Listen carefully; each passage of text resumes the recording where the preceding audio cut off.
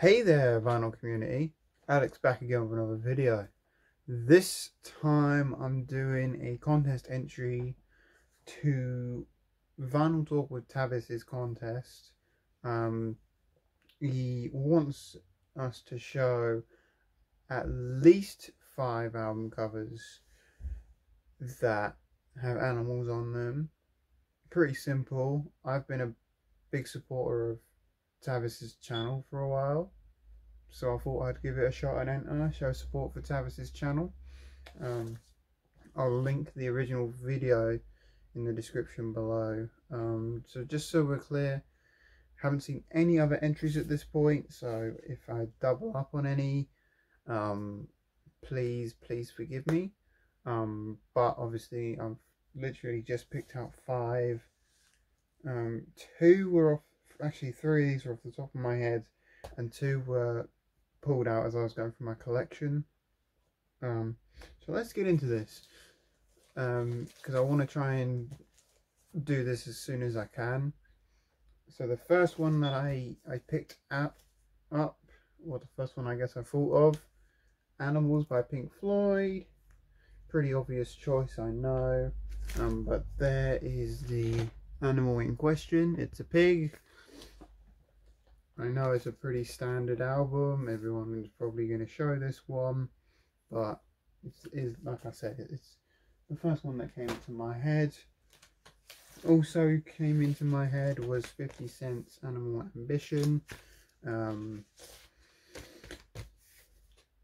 I would say it's his last good album. He did have one out last year or the year before, but I did not like the album at all. As you can see, there is a lion on the front cover. One of my favorite animal, probably. And this is a really good album, like I said. But yeah, 50 Cent, Animal Ambition, with the lion on the cover, really good. And going along the same vein as that, I guess, is LL Cool J, Walking with the Panther. Or Walking with a Panther. As you can see, there is a panther on the album cover and in the name, but we're mainly going off. Actually, it's on the back cover as well as it goes. The same panther. Very underrated album from LL, and I actually really like that album cover. I must admit, I think that's pretty cool. Just chilling with his panther. There. So they're the first 3 that popped into my mind. Then the next 2 I'm going to show were just as I was going through the collection. I was pulling stuff out, and these are the 2 I went with.